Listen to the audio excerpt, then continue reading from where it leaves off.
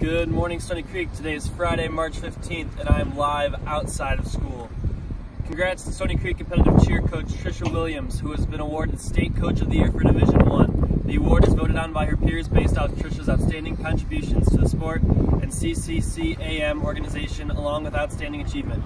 Well deserved, Coach Williams.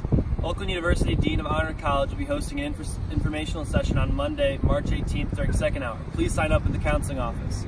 An alumni from Yale will be in the counseling office on Monday, March 18th during third hour to talk about Yale college life and some of the generous financial aid they have to offer. Interested students can come to the counseling office.